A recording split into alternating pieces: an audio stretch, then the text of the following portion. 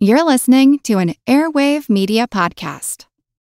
Welcome to Who Arted, where we explore visual arts in an audio medium. I'm your host, Kyle Wood. Today, I'm going to be doing something a little bit different. I'm going to introduce you to another podcast that I've been listening to for a little while, and I think a lot of you will enjoy as well. The podcast, based on a true story, focuses on movie history. Each episode covers a different movie that's based on a true story and tells us how the Hollywood version compares to the actual history. Today, I'm dropping an episode in my feed that I think you'll like.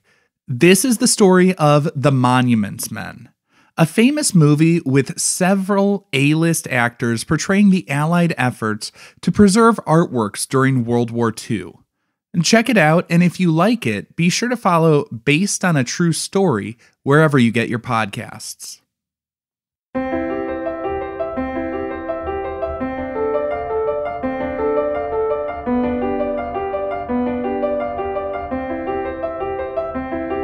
To date, there have been 6 movies that George Clooney has had a hand in writing. That's if you count the 1999 made-for-TV movie Kilroy and his uncredited assistance on Gravity. If you don't, that leaves 4 movies. But he didn't write any of those movies alone. All 4 of those films were a team effort written by both George Clooney and Grant Heslov. Grant was the guy who directed one of the films starring George Clooney that we've looked at on this podcast, The Men Who Stare at Goats. Those 4 films written by George and Grant are 2005's Good Night and Good Luck, 2011's The Ides of March, and 2017's Suburbicon. Then there's the movie that we're going to be looking at today, 2014's The Monuments Men. I'm Dan Lefebvre, and this is based on a true story.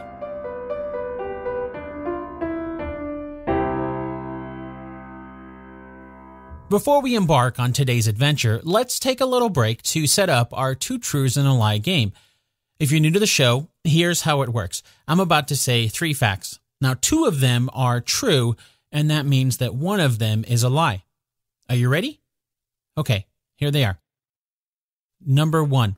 The Bruges Madonna was one of the works of art found hidden in the Altazé mine. Number 2. 2 of the 8 men of the Monuments Men were killed in the war. Number 3.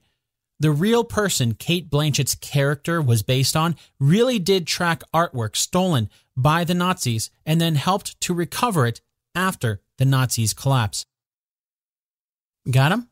Okay, now as you're listening to our story today, you'll find the 2 facts scattered somewhere throughout the episode, and then by a process of elimination, you'll know which one is a lie.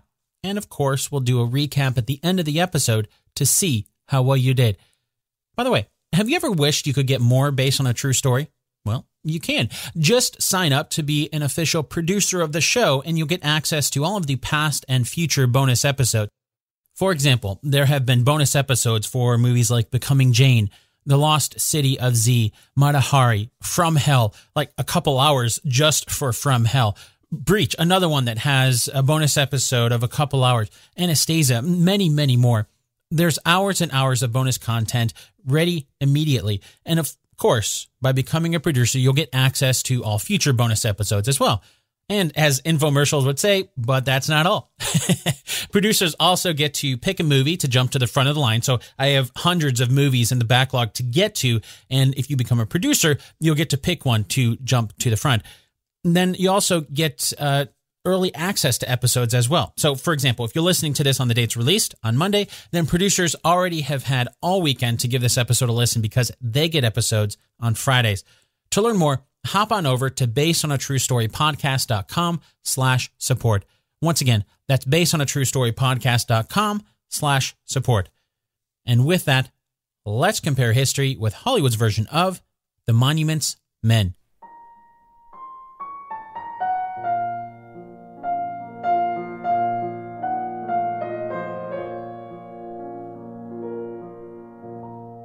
The movie opens with a simple black screen with that line of text we're all so familiar with, based on a true story. we see a sequence of paintings as we hear a loud clanging noise. After seeing one of the paintings being covered with a cloth, we finally see what's making the noise. It was a hammer banging against the wooden boxes to pack up the art. We also can see that we're in a church, and the men packing up the art are priests. Then there's some more text, giving us a location, Ghent, Belgium. And the paintings that we see weren't actually separate, but collectively a part of the Ghent altarpiece. What we're seeing here in the opening sequence are priests packing up the altarpiece before the Nazis arrive.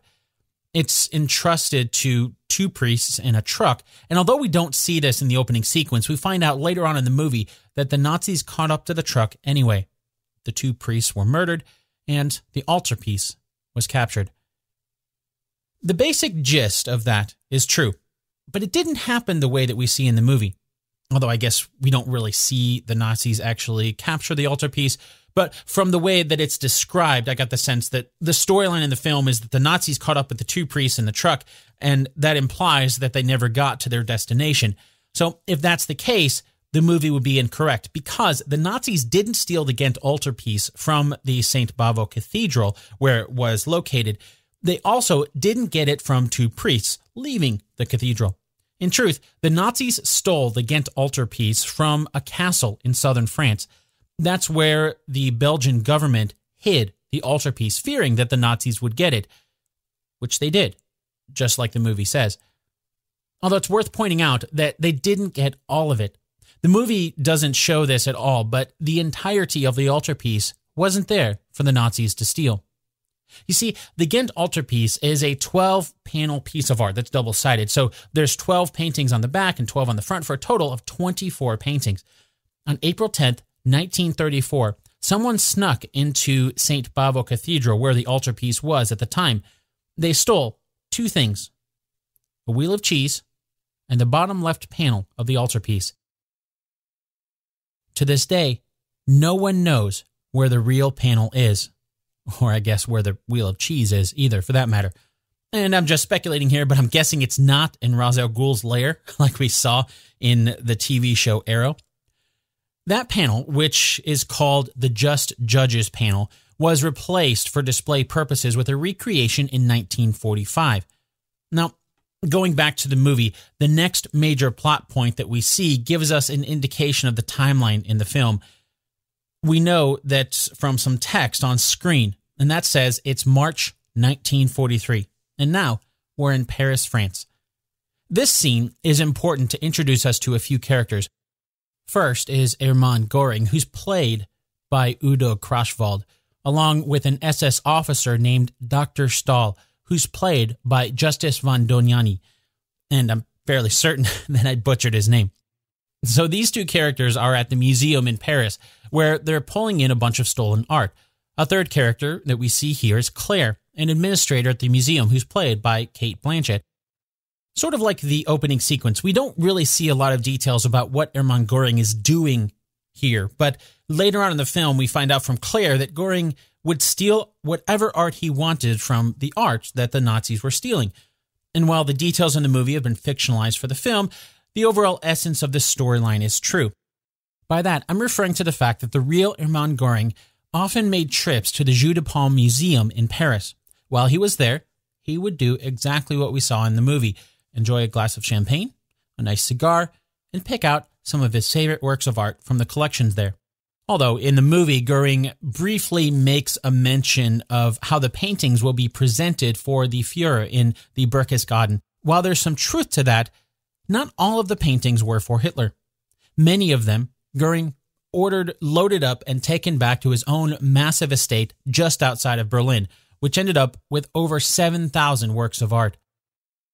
As for Dr. Victor Stahl, that character is actually made up for the movie, but he's based on a very real person named Hermann Bunges. This Hermann was an art historian who had studied in Paris, Marburg, Germany, and at Harvard in the United States. He was, as the movie says, also a member of the SS when he joined the Nazi Party in 1938. His background in art was quickly taken advantage of as he helped the Nazis steal countless treasures from Jews in France. that leads us to Cate Blanchett's character, Claire Simone. Her character was another one where the name was changed. The real woman was named Rose Valland, and just like Claire in the movie, she was a badass. Rose was a member of the French resistance and carefully documented all of the artifacts the Nazis were stealing, at least the ones that passed through her watchful eye as she worked as overseer at the Jeu de Paume Museum in Paris. Now that we're introduced to these characters, if we hop back into the movie's timeline, we're introduced to the people who will make up the Monument's Men next. Leading the group is George Clooney's character, Frank Stokes. That's not his real name. The real person that Frank was based on was a man named George Stout. Just like the movie shows Frank Stokes doing, it was George who tried to convince the powers that be that there should be someone who made sure the great works of art were not lost during the war. Although, as a fun little fact, he actually wasn't successful in his first attempt, like the movie shows, when we see George Clooney's version of Frank Stokes presenting to President Roosevelt. In truth, George Stout tried to get the Americans to form some sort of group to save art, but failed. He went to the British and failed there too. And even though the movie doesn't show this at all, George Stout actually joined the U.S. Navy when his reserve status changed to active duty in 1943. It was only after this that he transferred to the U.S. Army, and then, finally, in 1944, the group known as the Monuments Men was formed. Or, more specifically, they're called the Monuments, Fine Arts, and Archives Section, or MFAA. George was one of the first men recruited into that group. And yes, recruited. That means that the group was started without George Stout being the one to create it. That doesn't diminish his work in the group at all. It's just different than what the movie shows. But it's worth pointing out that the group's mission wasn't really going to be, at least originally, to recover stolen art. This is something else that the movie doesn't mention at all, but if there was a first idea for the group, it probably started with a British lieutenant named Robert Wheeler. He was also an archaeologist, and as the war in Africa raged on, he was concerned with an ancient Roman site in Libya. He and another man, Lieutenant Colonel John Ward Perkins, started documenting the damage done at the site and tried to keep it protected by posting guards around it. Then, with it becoming clear that there would soon be a heavy focus in Europe after the Allies invaded on D-Day, even more artifacts in Europe were in danger of being destroyed. That's when a man named Paul Sachs, who isn't in the movie at all, formed the MFAA in September of 1943. And now, let's head back to the show.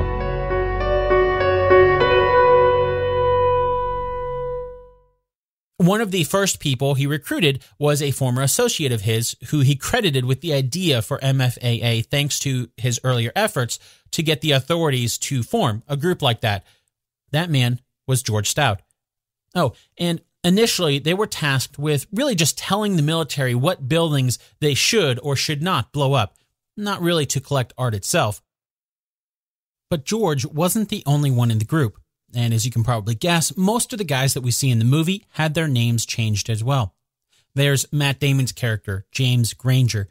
Finally, after the movie's title sequence, we see Richard Campbell, as played by Bill Murray, Donald Jeffries, as played by Hugh Bonneville, Jean-Claude Claremont, as played by Jean Dujardin, Preston Savitz, as played by Bob Balaban, and last, but certainly not least, Walter Garfield, as played by John Goodman.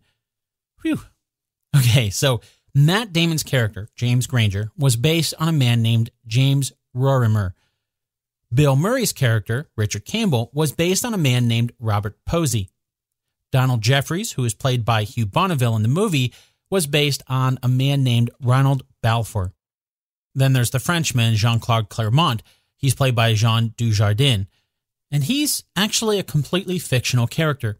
However, his purpose in the film is mostly to show that it wasn't only Americans who were tasked with saving historical masterpieces. It was led by Americans, but it was a multinational team. The last two men that we see introduced here in the movie are Preston Savitz, as played by Bob Balaban, and Walter Garfield, as played by John Goodman. The character of Preston Savitz was based on a man named Lincoln Kirstein, and Walter Garfield was based on a man named Walker Hancock. Going back to the movie, after being introduced to the main characters, we get a brief glimpse at Hitler looking at a scale model of a Führer museum that he's planning. Then we see the Monuments Men group meeting where Donald mentions that before Hitler's rise to power, he was a failed art student at the Academy of Fine Arts in Vienna. The core threads of that storyline are true. It is true that Hitler planned a Führer museum to house the grand works of art across the Third Reich, those masterpieces that he was stealing from people as his regime grew in power. It's also true that before the Nazi Party's existence, Adolf Hitler was an art student in Vienna, Austria. He failed out of art school, and some have suggested that perhaps that's one of the reasons why he turned his attention to annexing Austria as one of his first acts as Führer. In the movie, after arriving in Europe, the Monuments Men split up. Preston and Richard are heading off to Ghent to get clues about the altarpiece. William and Jean-Claude head to Aachen on the far western border of Germany, or at least as close as they can get to it. Donald is heading to Bruges on his own, while Frank and Sam are teaming up to head to, well, the movie never really says where they're going here. And we haven't talked about Sam yet. He's played by Dimitri Leonidas, and as a native German in the United States Army, he's recruited into the Monuments Men as a translator. It also doesn't hurt that he has access to a car, too, so they don't have to walk everywhere. At least that's the movie's version. Like the other characters in the Monuments Men, Sam Epstein was not his real name.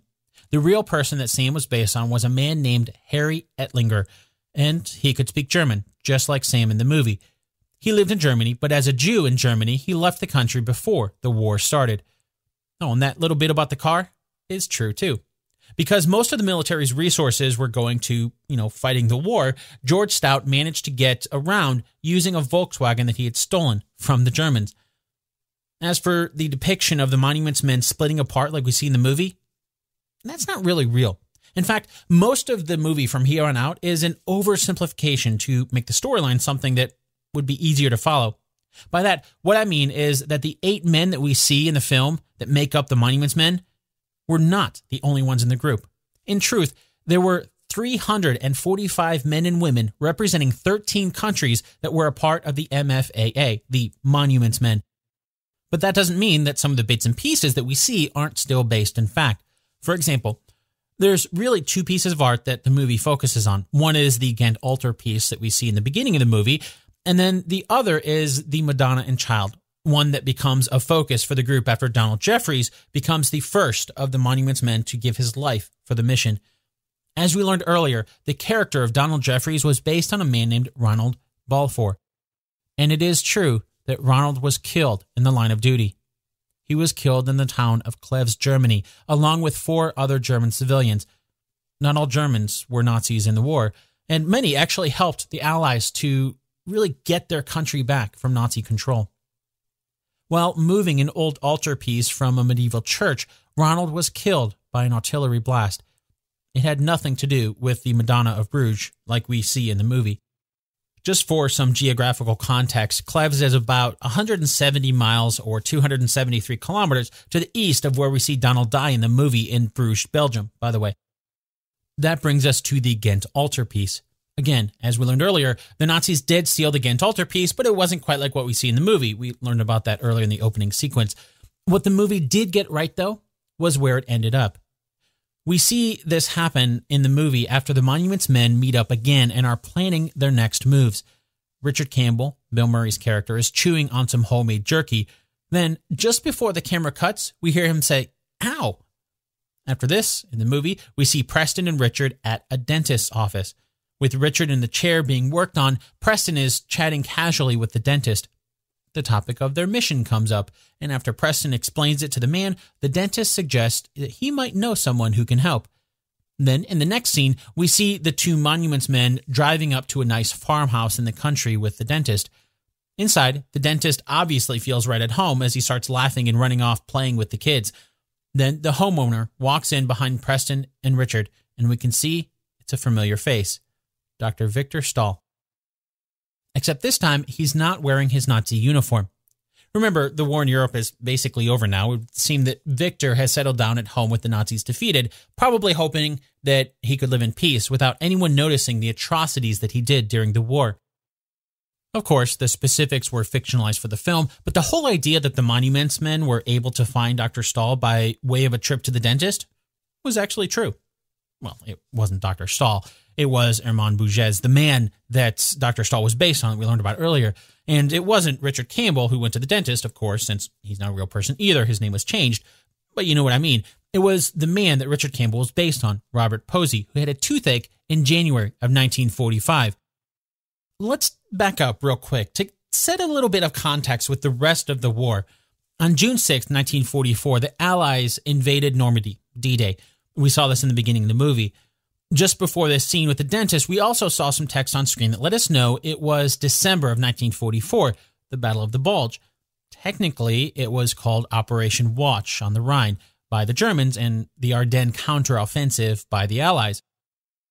The Battle of the Bulge is a nickname given to the battle because of, well, the shape of the front lines that swelled during what would be one of the last great German offensives during World War II. They pushed the advancing Allied forces back in the region of the Ardennes along the border of Germany near Luxembourg and Belgium. The Bulge pushed all the way past the town of Bastogne and into Belgium. Tens of thousands of soldiers perished on both sides and ranked as one of the bloodiest battles of World War II. Finally, the battle officially ended on January 27, 1945, with the Allies managing to push back the German counteroffensive there. So many of Germany's remaining resources were used at the Battle of the Bulge that when they failed to secure the German border, it effectively opened up Germany in early 1945. From there, the Allies were able to march their way toward Berlin. It was on April 30th, 1945, when Hitler killed himself, and just a few days later, on May 8th, the German Instrument of Surrender was signed at Reims, marking Victory in Europe Day. So, for the purposes of our story today, that means when Robert Posey went to the dentist for his toothache, technically the war was not over yet, but the writing was on the wall. And so it was, very similar to what the movie shows, that Robert Posey was teamed up with Lincoln Kirstein, the guy that Preston Savitz was based on.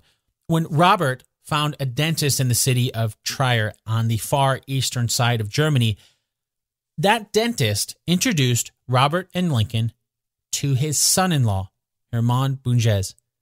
That's when, in the movie, Richard Campbell and Preston Savitz are sitting with the dentist Victor Stahl and Victor's wife at their table. Preston is admiring the artwork on their walls, which Victor insists are just cheap copies. After some small talk, Preston sits down next to Richard and asks if Victor's wife speaks English.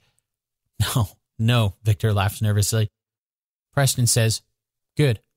Then he goes on to explain that the paintings say Rothschild on the back, indicating that the paintings belong to one of the largest Jewish-owned art collections.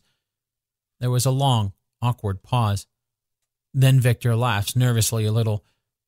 Preston laughs slightly too and then says, "Heil Hitler." Hearing this, the two kids playing in the living room, who were oblivious to the whole conversation, bolt upright. "Heil Hitler," they exclaim. Immediately, Victor Stahl knows he's caught. He can't hide out pretending like he wasn't a Nazi anymore. Oh, and as a little side note, the dentist in the movie actually refers to Victor Stahl as Armand at one point. But the character in the movie is cast as Victor Stahl, so I'm not really sure why he's being called Armand in the film here. Except, of course, as we learned earlier, Victor Stahl was based on a man named Armand. So maybe a little bit of truth slipped in there. As for that whole scene, there's truth in a lot of that, but as far as I can tell, the real Armand Bougez never tried to hide the fact that he was an SS officer like we saw in the movie. So what really happened was that Robert Posey's toothache led the men to the dentist who introduced them to Armand. With the tides of war turning, Armand started to think about his own future. He was hoping to get on the Americans' good side in exchange for safe passage to Paris with his family. Remember, he used to live in Paris, so he was probably hoping to leave Germany behind as the war was ending and move somewhere he could disappear a little easier. No, in truth, Armand's home didn't have stolen artwork on the walls. The movie made it seem like he was hiding the fact that he was a Nazi, but the artwork on the wall was what led the Americans to finding out the truth. In reality, he just didn't hide his Nazi affiliations. Instead, he tried to convince the Americans that the Nazis were frauds and he was just doing his job. To get on their good side, Hermann offered up his knowledge on the mine at Altazay, filled with stolen artwork that he had a hand in collecting. And even though the movie doesn't really focus on this at all, he also told them where the thousands of pieces in Göring's personal collection were. He just conveniently left out the significance of his role in the matter. It was only later that they found out they were talking to one of the key figures in the looting of art for Göring from the Jeu de Paume Museum in Paris. So, in truth, it wasn't really a map that they found at Victor Stahl's place like we see in the movie, but I suppose that makes for a more tantalizing story. Oh, the mention of Rothschild is true, though. The movie doesn't really mention much about this other than to say Rothschild was a Jewish collector who had one of the greatest collections in the world, and you've probably heard that last name before. Now, the Rothschilds are a family of bankers who was, and still is, one of the most powerful families in the world. They began their rise to power through the banking system in the early 1800s in what was then the Austrian Empire. By the time World War II hit, they had amassed a massive collection of art for their massive homes, palaces. For example, the Palais Rothschild is the collective name for 5 palaces the family owned in Vienna. Inside of these palaces were thousands of precious works of art. But the Rothschilds are Jews. After the Nazi Party rose to power and their reign of terror expanded across Europe, they instituted a legalized looting of Jews. Their wealth was stripped from them and art stolen from their homes. While it's impossible to track every piece, much of it certainly ended up in the mines or in the homes of the Nazi soldiers who plundered their belongings. Going back to the movie, we see the Monuments men go to a couple different mines to recover items. In one, the salt mine in Merkers, they stumble upon a stash of massive amounts of gold. While the specifics of how it happened were fictionalized for the movie, the basic gist is true. It happened on April 15th, 1945, and over 100 tons of gold bullion from the Central Reichsbank of Germany was found by the Monuments men. Just like the movie shows, the press made a big deal about finding all of that gold. The movie is even correct in showing the 3 American generals, Eisenhower, Bradley, and Patton, going to the Merkers mine after the discovery of the gold. That's not the only discovery that the 3 generals were shown, though. Sadly, the barrels of gold fillings from human teeth of Holocaust victims were also true. Oh, and by the way, remember that scene where we see Matt Damon's version of James Granger step on a landmine? As funny as that scene was, it didn't happen. What did happen, though, was that so-called Nero decree that we saw in the movie.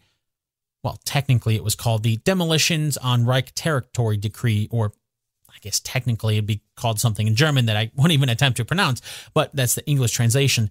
Here is a portion of the decree that Hitler issued on March 19th, 1945. It is a mistake to think that transport and communication facilities, industrial establishments, and supply depots, which have not been destroyed or have only been temporarily put out of action, can be used again for our own ends when the lost territory has been recovered. The enemy will leave us nothing but scorched earth when he withdraws, without paying the slightest regard to the population. I therefore order all military transport and communication facilities, industrial establishments and supply depots, as well as anything else of value within Reich territory which could in any way be used by the enemy immediately or within the foreseeable future for the prosecution of the war, will be destroyed. The idea of the scorched earth policy is not a new one. Retreating soldiers have been destroying anything that they might think could be useful for their enemies as far back as the enemies of King Darius of Persia in ancient times, possibly even before that. Fortunately, though, Hitler's Nero decree never went into full effect. That's because the man in charge of carrying it out, the Minister of Armaments, Albert Speer, was shocked by the order and started to doubt Hitler because of it. In secret, without Hitler's knowledge, Speer instructed the officers under him to ignore the order. Of course, Hitler didn't even know about Speer's secret disobedience to the order, so there's no way that the Allied forces would know about it at the time either. So for all the Monuments men knew at the time, the order was in effect. But not all of the Nazi officers ignored the order. One of the men who tried to carry it out was a Nazi district official near Alt-Talzay. His name was August I. Gruber, and as he read the order, in particular the part about destroying anything of value, to him that meant destroying the mines to avoid the artwork falling into enemy hands. Apparently, he didn't get the memo from Speer about ignoring the order, or maybe he ignored the order to ignore the order. In the movie, when the Monuments men make their way to Alt-Talzay, they find the mine is caved in. But then they soon find out that the locals did it, not the Nazis. Only the entrances are blocked, something that the locals did to preserve the art after they found out what the Nazis were doing. That's true. Well, mostly. The Nazi official, August, moved in 8 crates, each filled with over 1,000 pounds of bombs, into the mine. That was done in April of 1945, but he didn't detonate them immediately. On May 3rd, some of the local people teamed up with other Nazi officials who either did get Speer's memo or simply didn't like August I. Gruber's plan to destroy the mine. Together, they rolled out the crates filled with the bombs that August had put in there, and then, a couple days later, blew the entrance to the mines with small charges, sealing everything inside. While saving the art was a nice side benefit, that wasn't really the primary purpose like the movie seems to imply. The primary reason that the locals didn't want to blow up the mine was, well, because of the mine itself. That was how they made a living. In the movie, the area with the mine is being given to the Soviets, so there's a big rush near the end of the film to get as much as they can out of the mine before the Russians arrive. They almost do. Then George Clooney's version of Frank Stokes finds the Bruges Madonna. That's unfinished business for his friend Donald, who died defending it from the Nazis. In true Hollywood fashion, there's mere minutes between the time when the remaining Monuments men wheel out the Bruges Madonna and the Soviets arrive to a big American flag over the mine's entrance, no less. Well, that sort of a close call isn't true, but the rush job was. So it was on May 5th, 1945, when the locals closed off the entrances to the mine with small explosives. On May 21st, George Stout arrived with his team. As we learned earlier, Germany surrendered on May 8th, so that kind of gets us the time here. And when George started his work at Alt-Talzay, the war was technically over. In his journal, George wrote that he estimated it would take over a year to get everything out of the mine. Then in June, the Allies started determining the zones for who would control what territory, and the Russians got the area around where the mine was. So all of a sudden, George was given a deadline of July 1st, 1945 to get everything out and taken to their staging area in Munich, about 150 miles or 240 kilometers away. That's quite a bit longer than the movie makes it seem, but it still meant that the clock was ticking. Oh, and yes, the Bruges Madonna was one of the items removed from the mine at the time. That happened on July 10th, after taking a couple days to pack it up carefully along with the Ghent altarpiece. But wait a minute, weren't they supposed to be out of there by July 1st? Yes, they were, but when that day rolled around, it would seem that the Allies were still bickering back and forth about the specifics of the boundaries, so George took advantage of the extra time to continue unloading things out of the mine. George ended up heading home on August 6th, but before he did that, he reported what he removed from the mine. 1,850 paintings, 1,441 crates filled with paintings and sculptures, 11 larger sculptures, including the Bruges Madonna, 30 pieces of furniture, and 34 larger textile packages. In all, that took 80 truckloads. It was a ton of work, and lots of masterpieces were saved. But it wasn't everything. When he first arrived, George found Nazi records cataloging what was in the mine. 6,577 paintings, 2,300 drawings or watercolors, about 1,700 cases of books, 954 prints, 484 other cases filled with archives, 137 sculptures, 129 various weapons and pieces of armor, 122 tapestries, 78 pieces of furniture, and hundreds of cases of things that just weren't identified. Now, one of the things we haven't really talked about much is Castle Neuschwanstein.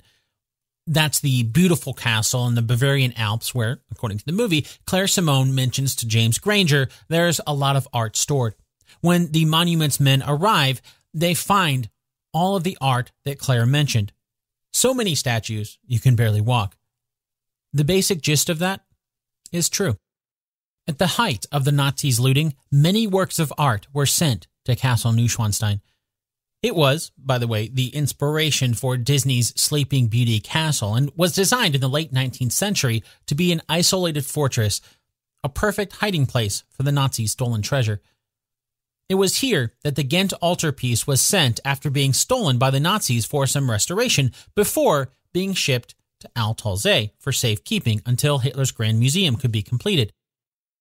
It was the man that Matt Damon's character was based on, James Romier, who oversaw the removal of the 20,000 some works of art found there. And that leads us to someone else that we haven't really talked about much yet, as we've been focusing on the Monuments Men themselves. I'm speaking, of course, about Rose Valland, the woman who inspired Cate Blanchett's character, Claire Simone. It is true that the real Rose Valland was the woman responsible for the find at Castle Neuschwanstein. While she was forced to work alongside the Nazis as they plundered art from the museum she worked at in Paris, Rose kept the fact that she knew German secret from the Nazis. She used this to help her as she carefully cataloged all of the art she could that was stolen by the Nazis. Then, after France was liberated by the Allies, Rose volunteered to join the French army so she could receive a commission to track down all of the art that she'd been cataloging. With similar goals in mind, she worked alongside the Monuments Men and helped them track down a lot of the art that had been taken from the Jeu de Paume Museum, where she worked, including those items found at Castle Neuschwanstein. At the end of the movie, as George Clooney's version of Frank Stokes relays his report to President Roosevelt, the president asks if he thinks the recovered art is worth the cost of the two men who died. Those two men being Donald Jeffries and Jean-Claude Claremont. Then, the camera cuts to 1977 when an older Frank Stokes is in Bruges, Belgium, looking at the Madonna and Child statue with what we can assume is his grandson. The older Frank simply says, "Yeah," and then takes his grandson's hand, walking out of the grand cathedral where the statue is on display. Oh, as a little fun trivia fact for you, that older version of George Clooney's character is actually Nick Clooney, George's father. While those scenes are fictionalized for the movie, sadly, it is true that two men gave their lives for the recovery effort. We already learned about Ronald Balfour, the man who the character of Donald Jeffries was based on. But as we learned earlier, the character of Jean-Claude Claremont was a fictional composite character of sorts to indicate the international help in the recovery efforts. Well, the other man who perished was not in the movie at all, but his name was Walter Hutchthausen. Do you remember in the movie where John Goodman's character, Walter Garfield, and Jean-Claude were heading when they first arrived in Europe? They were sent to Aachen, Germany. Well, that's where Walter was shot in April of 1945, just days before Victory in Europe Day.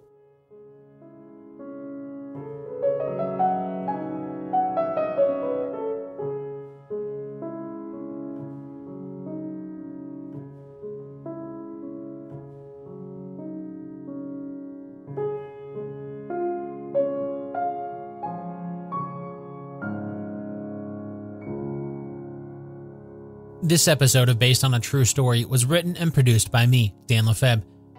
This story is so massive, we've really only scratched the surface. We didn't get to talk about the efforts to move the Mona Lisa around to keep it away from the Nazis, or Raphael's Portrait of a Young Man, which we saw get burned in the movie, but in truth, we don't even know if that happened. We know the Nazis stole that painting, but in all, there were some 20 million pieces of art stolen by the Nazis during the war. The Monuments Men group was able to recover around 6 million and return around 5 million of that. So was Raphael's painting really destroyed, or is it just one of the many missing masterpieces? We don't know.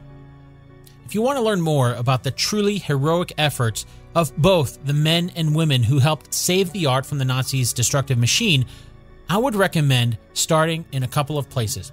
First, there's the great book that the movie was based on called The Monuments Men, Allied Heroes, Nazi Thieves, and the Greatest Treasure Hunt in History. That's by Robert Edsel. There's also a great book by Lynn Nicholas called The Rape of Europa, The Fate of Europe's Treasures in the Third Reich and the Second World War. There's also a ton of great resources on the Monuments Men website. By that, I don't mean the movie's website, but the Monuments Men is an actual nonprofit foundation that's dedicated to helping preserve the story of the brave men and women who stood up to the Nazis and saved and returned art to their rightful owners. I'll include links to those books and plenty more resources over at basedonatruestorypodcast.com. And by all means, if you have a few bucks to spare, I would recommend donating to the Monuments Men to make sure that this story does not get forgotten. Before we get to the answer to the Two Truths and a Lie game, here's another 5-star review. This one is from A. Baker N7 over on Apple Podcasts, and it says, "An unexpected gem."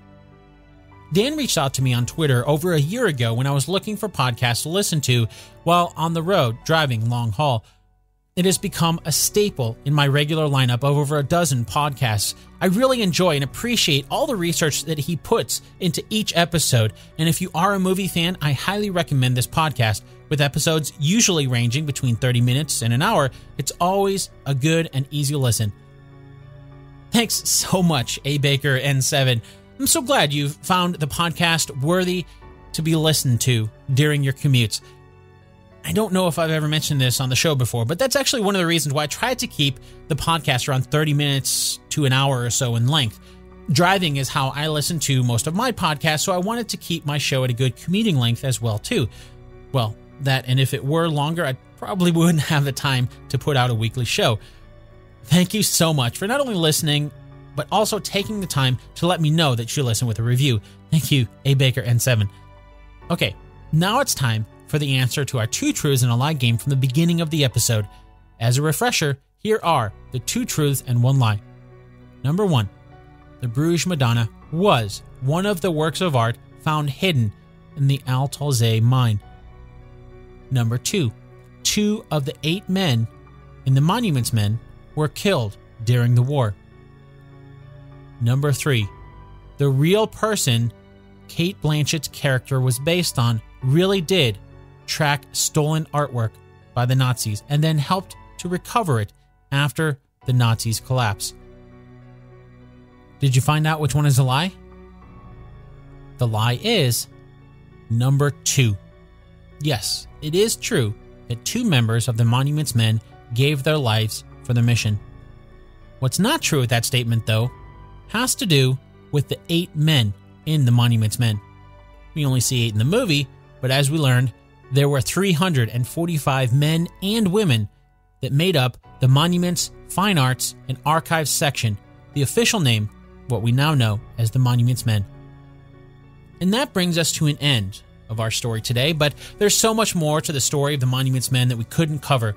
You can find plenty of books, resources, and links to content over on the show's home on the web, basedonatruestorypodcast.com.